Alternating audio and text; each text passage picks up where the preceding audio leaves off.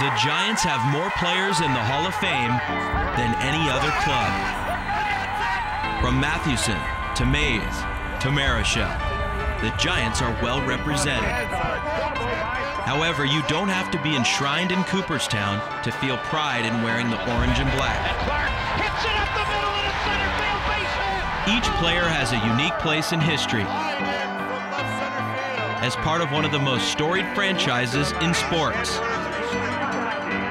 Along their baseball journey, each of these players has celebrated team victories and has savored individual achievement. Being a Giant is a privilege. Returning to San Francisco is emotional. Some of these men played for other clubs, but as you will learn, they will be forever Giants. This party is just getting started.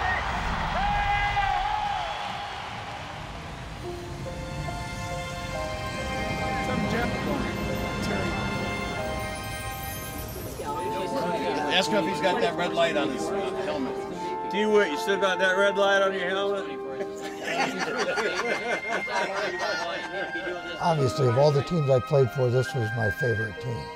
And to have the honor to play with Willie Mays, Orlando Cepeda, Juan Marichal, Willie McCovey, Mike McCormick, Jimmy Davenport, you know, we really had an array of good players. Bring your whole gear? No, I just did. Get a catch today? You know, my memories, I played 12 seasons in the big leagues, but the 6 years I played for the Giants by far, you know, outlast all the other memories that I've had with other teams. I told everybody, I said, I ain't seen the time.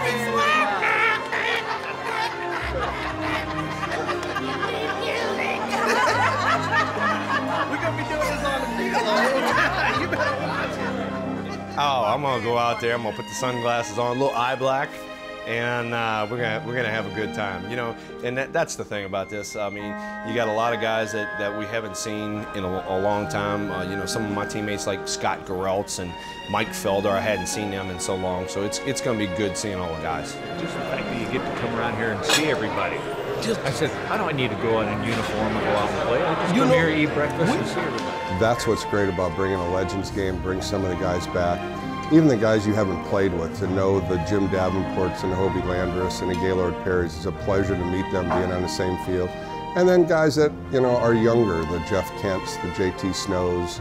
You guys too young, too young. Too young, gotta sprinkle some youth It's gonna be here. over 60. I'm almost there. June 11, 2011 wasn't just another day in the middle of another season of Giants baseball. It was a day marked on the calendar for these former Giants. A chance to put on the uniform again, a chance to relive, if only for a moment, a relished time in their lives. You just feel like spring training all over again when we all been away for a long time and then we all come together, and so it's just a tremendous feeling. Players are so distinctive that as soon as we see that one characteristic again, we're back into that era. It's like going in a time machine. Hey, how you doing? What's up? Look at you. Scotty Garrels. You guys ready to whack? How you doing, buddy? Good to see you guys. You looking great. To be remembered it's the greatest thing that can happen to you. And when you're in an organization that has basically made their ballpark a museum to its history, and they've got good history, and you go along the walls and you see your picture there, or the team that you were on is there, you're being remembered. For the first time since the early 90s, the Giants brought back their legends to play the game they love. Everybody in there needs to be in there. The Giants have done a lot of things very, very well. We made some mistakes over time. And I think that continuing to involve people who were part of the Giants in the past helps us make the present-day Giants both a better baseball team and a better enterprise, and gives us a more solid foundation for building out what we're doing and improving what we're doing and enhancing what we're doing. You know, I often think that when you think of the 2011 Giants, the current, or any current team, the current team is made up of all the other teams that played before them.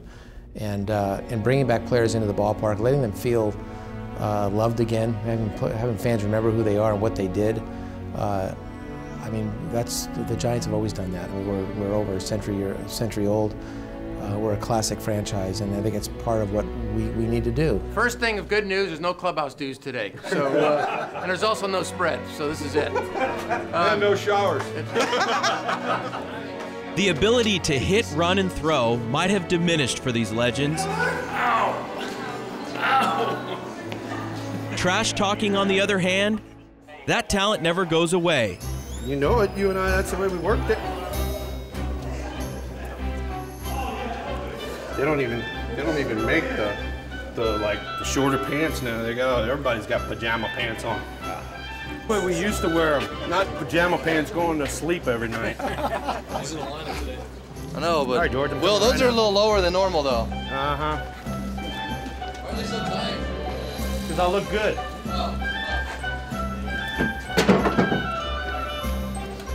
Different glasses, though? You want me to wear the flip downs? Are those prescription? Huh? See ya. You hit one hanging slider, keep walking. Hey, I got 4 dingers. Oh, all right. I mean, it's not like you got like 200. Thanks for stopping by.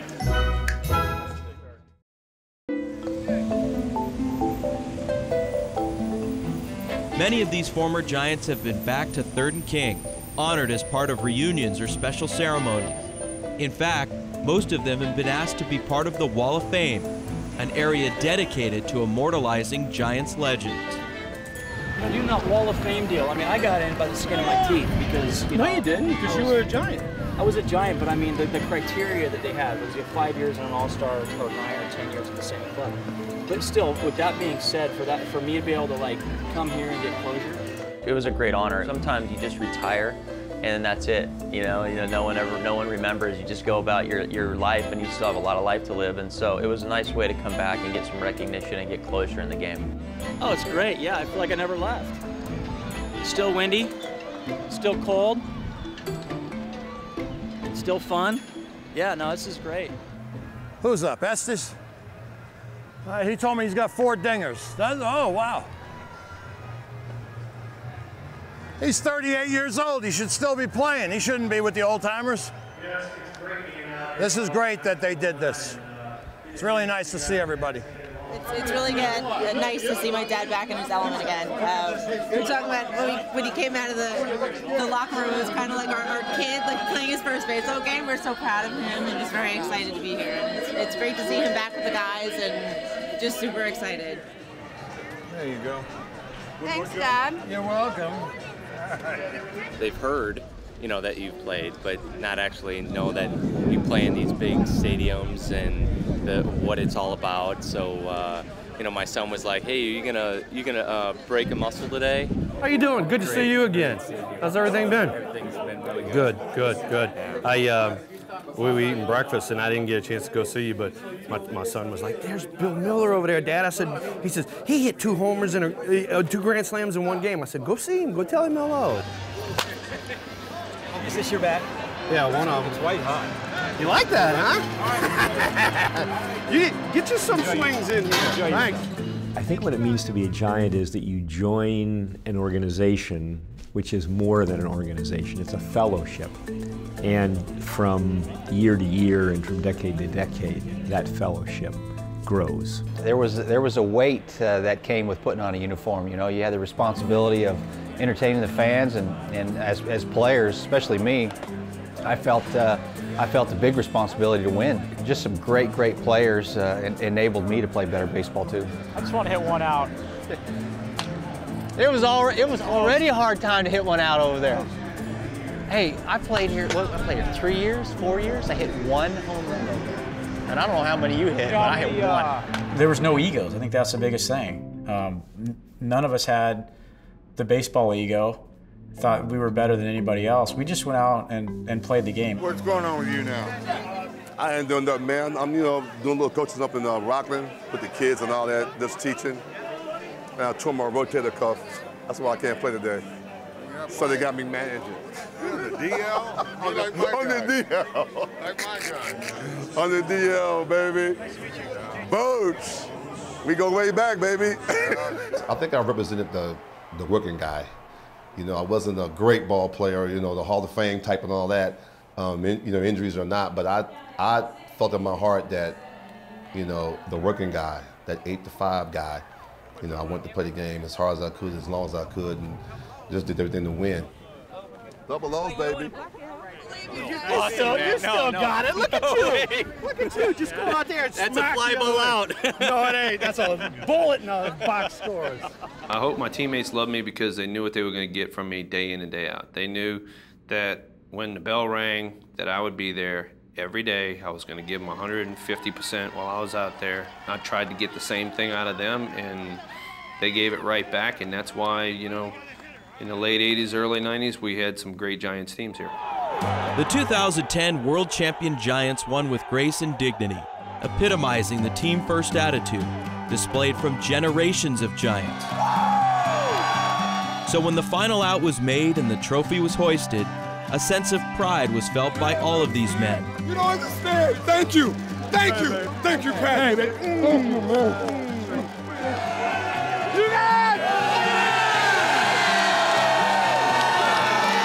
And on this day in the summer of 2011, the smiles on the faces of these former Giants were a little bigger.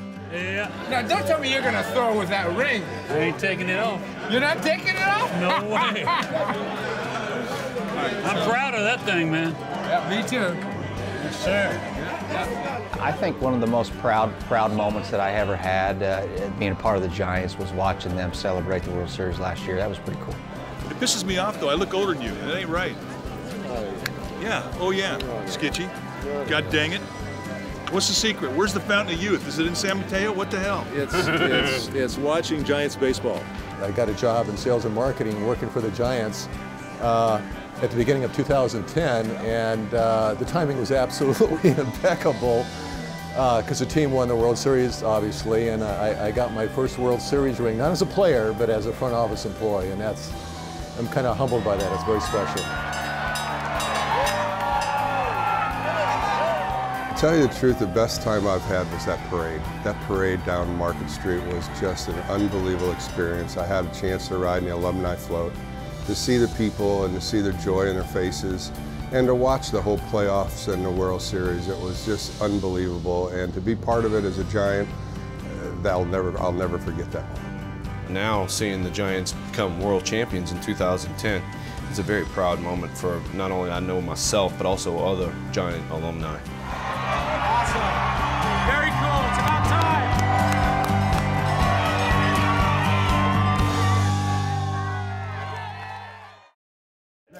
Daddy, when we were in the clubhouse and stuff like that, Tiny was my dance teacher. Oh yeah, I had no rhythm whatsoever, and he tried to give me some rhythm in there. But Daddy, he had heel to toe though. His rhythm was at that heel to toe. I'm always at that. They had the rhythm up there. It was on the dance floor. It was killing me. That was the only rhythm he needed. That heel to toe. High drive into deep right field. It is a grand slam home run. There's a lot of guys who, when the bright lights come on, they don't want to have the bat in their hands or they don't want to have the ball on the mound, and I was quite the opposite. I mean, if there was a situation in the game that was crucial and clutch, you know, I wanted to have the bat. And Clark hits it up the middle in a center field base hit, and the Giants lead 3-1. Will Clark was the superstar. He loved to go in when the pressure was on the line, a big game, and against the toughest pitcher. Probably one of the best guys that I ever played with. And Will had that intensity that you like to see when you're a fan. He's got something, he's got that X factor that everybody responds to. There's a mystique to Will Clark. Every time he stepped on a baseball field, teammates and even opposing players would gravitate to his gregarious personality. Oh, Will played the game right. He was always good. A lot of people thought he was cocky. I didn't think he was cocky. I thought he was very confident. And I really like people like that, and he was a very good player. Dunston and Clark squared off against one another in the 1989 NLCS. They were teammates in St. Louis in 2000. They are teammates again as special assistants with the current-day Giants. Needless to say, they have spent a lot of time together. Well, you didn't even get your jersey with your name on it? No, you know, man, some of us are still with the big team. Well, I mean, you gotta have your name on the back of your jersey. You gotta have your name on the back of your jersey. We don't wear our name. You know, Will always lights the place up, whether it's the clubhouse or the field club lounge or whether it's the batting cage. And he was in rare form. You might hit the wall. I ain't trying to hit the wall, I'm trying to hit it at you. Oh, get out of here, you old goat. Oh, every one of those was at Wrigley. You'd have been like, oh, man. He chirps with the best of them. So does Sean. Oh, I remember when the ball used to go all in the stands for a home run. Now you can't get it over the right fielder's hand. Just a normal pop-up. I was really struck by how competitive they were. They were, I wouldn't say trash talking, but they were needling each other a lot. And there was a little home run contest going on out there. Don't let me down. I got serious money. You got a side bet going on Well, up there? I just said you could wake him up in the middle of the night, after a New Year's celebration, you go out and get hit. I've been saying it for the 20 years. So don't let me down. Oh, what are we keyholing? Let's go! What are you doing? Oh! Come on, man! Swing the bat! Go! Get out! Hey, never mind. Hey, Candlestick, those are home runs.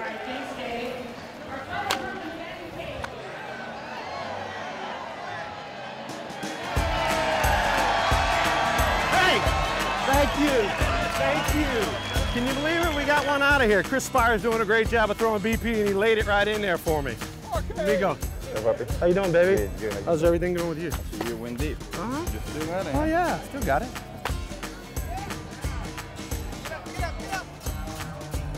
Oh, yeah. Oh, yeah. Look at you. Look at you. You're still the best. Watch Will Clark hit again. Are you kidding? The best. Hey, I'm waiting to see you. That's all the problem we have here. You know, you get a legend come out like JT Snow out here, and he's scared to take batting practice because he doesn't want to mess up his golf swing. Hey, don't think I didn't see you snagging that stuff out there. You were power shagging. You were power shagging right there. Nice job, man. All right, JT's trying to hit a home run here.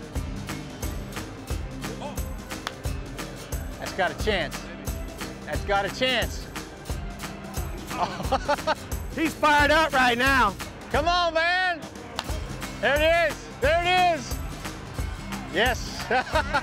JT Snow is up there. All right, we talked about this earlier. He wasn't going to swing too hard because he didn't want to mess up his golf swing. He has a golf game later on. And so he takes about a round or two. When he starts getting the fever, he hit a ball out the ballpark. Now he's back legging everything. See, it never leaves. You just want to get back in there, do it again. Hey, Estes and I were talking out there, right? He told us he was not going to swing too hard because he didn't want to mess up his golf game. Well, you? because he's going He's going out of town. I don't want to run and slide. And what's the first thing you do? You all of a sudden you getting close and you start backlegging some stuff. I'm just pulling everything. I don't know. We in this for fun, but we'll be talking some smack in the clubhouse. And especially when Sean Dunston comes up here, because if Sean Dunston doesn't hit any, oh, we're gonna give him some grief. Don't hurt those people out there, Sean. All right, JT left, so you better leave. You don't leave, you're gonna catch it. You know you're gonna catch some grief if you don't leave. You better leave. Low and in, he wants it low and in, Gardy. So he got no excuses. You heard the talk. He wants to pitch low and in from Gardy, which is his best chance to drive it. And there he goes. He wants to hit one out of the park, which I think he just did. So he's off the hook. Hey, look, I know what you're doing. You're saying, oh, the wind's blowing in, the wind's blowing in. Oh, man, that's deeper. I want you to go out. He did lead. He left right over the right side of Chevron. All line drives. About 6 doubles and then That's what I'm talking about. To walk back in casually to the cage and hit the ball as far as they did was just a reminder of the demands of this game. What an extraordinary set of skills you have to play the game. You know I hate to give you credit. Why? You got a nice swing. You don't got no more power. And you didn't even swing hard the first one you went out. I still hate your guts. Wherever you at, I'm aiming at you. Wherever you at. Hey, I'm coming for you. Ah! Ah! Hey! Hey! You know, you know, I told you I was coming for you. A baseball player's legacy is defined by statistics. This gathering of legends had nothing to do with numbers. It had everything to do with the uniqueness of being a Giant. These legends celebrated the organization's first World Championship in San Francisco, and now are even more proud to have worn the orange and black. Conversations that started decades ago will continue for years to come, because these men are forever Giants.